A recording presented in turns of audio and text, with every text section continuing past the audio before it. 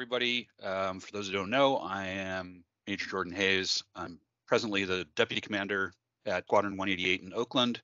I'm also the Deputy Director of Communications for California Wing. More importantly, I'm a Master Observer. I have over 500 hours in CAP aircraft as a mission observer. I have 13 finds. I think I've participated in every different kind of CAP mission type that we do, all the weird ones, the radar one, the tsunami training, Imperial, WADS, and I earned my mission observer rating at NISA in 2013 and have been part of the Mission Aircrew School here in California for most of the time since then. We have a number of instructors who will probably come and go throughout the weekend.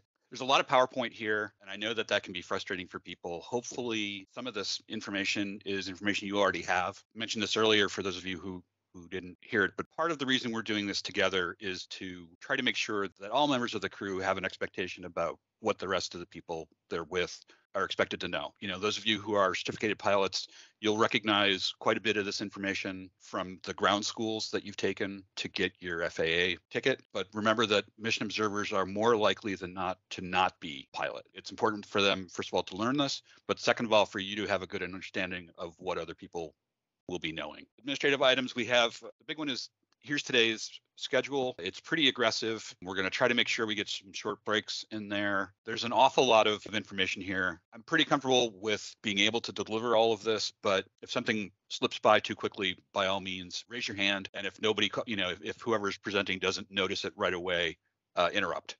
We're a small group here. We should be able to stop and make sure that remember the goal here is for everybody to get all of this information. So this is all based on the curriculum that comes from NISA, and NISA is a week long, including flying, and you have, time in the classroom in the morning, and then you fly in the afternoon, typically 5 days in a row. That's a lot more time than we have. And so some of this stuff, we're actually going to tell people to go review on your own. What used to be the 60 series and is now the 70 series for Aircrew, but also 60-3 is important to review. Take a look at those. We're not going to talk about those specifically today. There's some messages showing up in the chat about links to the NISA website. There's a lot of good information there. All of these slides are there also. By all means, if you want to review these later, please do. The other thing is, I want to say that this is not going to make you a great aircrew member. The way to become a great aircrew member is to become a good aircrew member and then do it a lot. The seat time, the experience is really important to being able to become an excellent aircrew member. The way to become a good aircrew member is to go through this training, become a trainee, work toward getting the rating, and then do it a lot. A lot of these skills are perishable. It really takes a commitment to keep them fresh. Doing is much, much more important than knowing. Quick review of the mission pilot requirements. You need to be a qualified CAP VFR pilot, which means you need an active Form 5. You have to have at least 175 hours PIC time. That includes 50 hours of cross country before you can begin mission pilot training. You need 200 hours PIC before you can take your Form 91. Keith Breton's going to talk about that some more tomorrow during that mixed session. You need to be qualified as a mission scanner, qualified as a transport mission pilot. Got to be at least 18. You need the feminine prep training, which is what we're doing this weekend. By the end of the weekend, after passing the test, you'll get credit for all of the familiarization and preparatory training. Once you get commander approval that that's complete, you will become a trainee.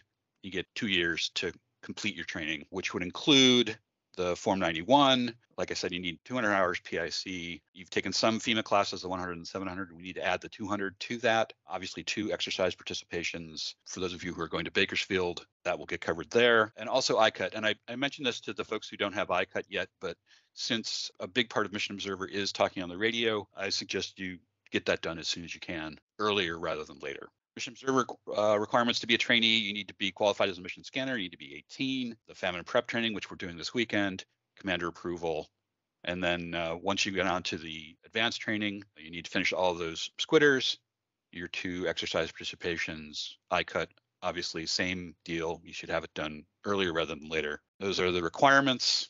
This is a list of all the squitter tasks we're going to cover this weekend. I'm not even going to review them, but what we will do is just before the test on Sunday, we'll come back to this slide and hopefully we'll go through each of these tasks and make sure that everybody agrees that they've received training on these items using a sectional chart, using a pod table, all of these things. Those are the MP tasks. These are the MO tasks. Anyway, we'll come back to this during the review and make sure that everybody agrees that we did all of this.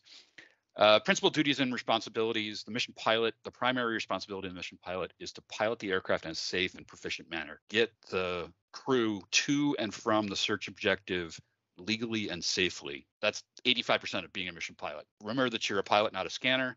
You have crew for that. There's a little note here that says, in addition to the duties, the pilot must perform all of the duties of the observer if no qualified observer is on board. This is very rare that you would be sent out with an unqualified observer, but it's very common that you'd be sent out with a trainee, someone who has had famine prep and maybe some experience, isn't fully rated yet. But I've had the experience on a couple missions when I was a scanner where we had no observer. And so as a scanner, I was sitting in the right seat and the mission pilot had to do, quote unquote, the observer duties, although being a pilot as well, I could help. So yeah, so operational missions, the ICs try really hard not to let that happen. Training missions, you might find that, especially if the non-observer is a pilot, that can be helpful. But again, there's a lot of stuff that, I mean, really in 60-3, they talk about how famine prep training is really the minimum to keep the members safe. So we don't want to put you in a situation where you wind up being a hazard to yourself or to the mission. But that's something to remember for mission pilot is one of the big things you're going to be doing is training observers. Those of you who are thinking of going directly to mission pilot and skipping mission observer, you might want to rethink that. So in addition to the duties of pilot in command, be responsible for obtaining the briefings and for planning sorties. Thoroughly brief the aircrew before flight, including the briefing of their responsibilities during all phases of the flight. Obtain a proper flight release, just like any flight. Enforce sterile cockpit rules if you have to. And the big one here: utilize CRM and ORM techniques and procedures. This is something that really sets Civil Air Patrol apart from normal general aviation flying. Is the rich connection to both CRM and ORM procedures. As a mission pilot, you want to try to fly these search patterns as completely and precisely as possible. Keep track of and report any deviations from the prescribed patterns. We're going to talk later about the Form 104A, which is specific to search and rescue type sorties. It's kind of a contract between the crew and the base staff. You basically fill out the one side that says, here's what we're planning to do, and then come back and say, here's what we actually did. And there's lots of reasons why you did what you didn't plan to do. Obviously, that's common to not have plans survive contact with the enemy, as they say. But it's important to bring that information back because then that helps planning team figure out what else has to get done or if we need to do it differently or things like that. Keep an eye on the crew, the observer, and make sure that everything that happened is recorded. If you don't write it down, it didn't happen. Try to make sure the forms are accurately, completely, and legibly filled out. The big issue there is that, you may come back from a sortie, debrief, and go home and sleep. And if you wrote it terribly and the base staff can't understand what you wrote, that's going to be a hindrance to the success of the mission. So try to be careful about that. The observer duties and responsibilities. The primary responsibility during a search and rescue sortie while you're in grid is visual search. You are a scanner during those times. However, there's a lot of other time in the sortie generation that you have a bunch of other jobs. Obviously, be there for the briefings, assist in the planning. It says maybe mission commander. Our goal is to have the mission observer be the mission commander. Again, to free the mission pilot getting to and from the objective safely and legally. So this means running checklists, assisting in avoiding obstacles during taxi, which is everybody's job. Set up the radios, operate the navigation equipment, help enforce the sterile cockpit rules, maintaining situational awareness. We'll talk about, there's a whole module about this. Assist in monitoring fuel status, assist the pilot during searches, particularly electronic searches. That equipment is over on the right-hand side, almost impossible for the left seat to operate that equipment. Keep the mission base or a hybrid appraised of the status. That means using the CAP radio. Coordinate the scanner assignments. You're effectively the manager of whatever's in the back seat. If you're on a search and rescue sortie, that's probably a scanner.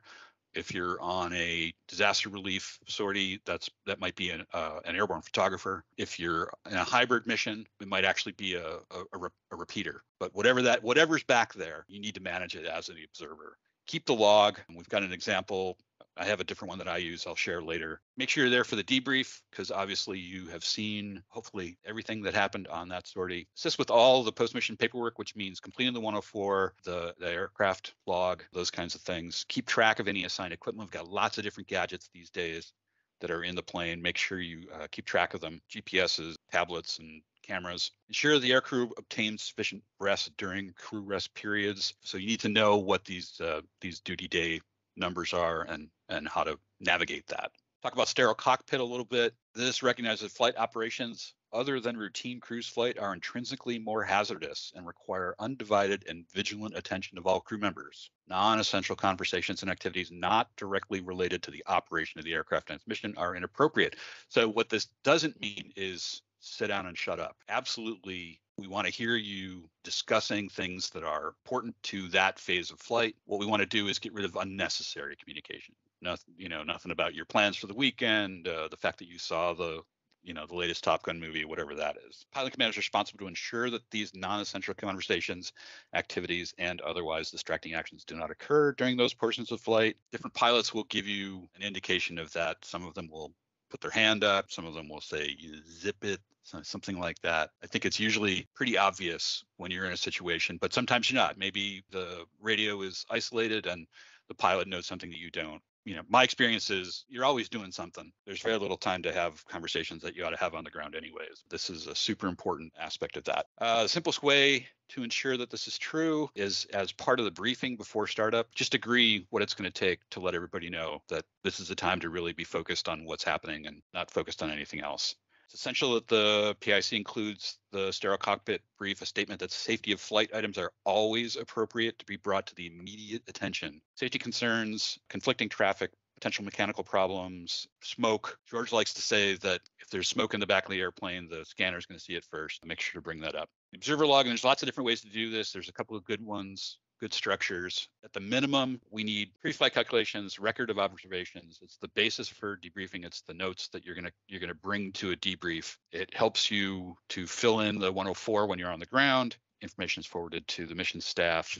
Good logs can be combined from several sorties to give the mission staff a better picture of how the search is going. This is incredibly important when you're running multiple sorties with different crews to make sure everything gets written down and transmitted back to the base, because otherwise people will go out there not knowing what's happening. Got a whole bunch of forms. They're all available in paper. Some of them are additionally available online, and the migration towards the online version is not yet complete. These should all be familiar to you by now. The 101, of course, is your personal record of what ratings you have and whether you have trainee status or that kind of thing. The Squitter forms, the 104 is critical to each sortie. That's basically your plan of action, and then later the results of that plan. Weight and balance, ORM, these are things that all of you should have already been participating in your cap flying. You might need a flight plan. These days, a lot of people do it directly from ForeFlight, something like that. The 108 is to get your money back. And any of the ICS form observers in particular, it's good to carry around a 213, which is the message format form, just a blank one in case you have to take formal message traffic on the radio. Pretty much what I've already talked about. The 104 is the flight plan for any air sortie. The 104A is specifically for search and rescue. It's not in WIMRs. That's still paper. Worth having a blank one of those in your knee board. 108 is how you get reimbursed. Talk about that more later. The forms are important. Like I said earlier, complete, accurate, and legible. You are implementing the CAP mission. You are out there, you're a field unit. You're out there doing the mission. Make sure you know the underlying regulations. I like to say you don't have to memorize them, but you are responsible for following them. And so you certainly should review them from time to time. The most important regulatory skill, I think, is being able to recognize when you're in a situation that is covered by a regulation. You might not know what the regulation is, but you ought to be able to go find it pretty quickly and determine whether or not you're in line with the regulations. So I think that's a good way to sort of approach it.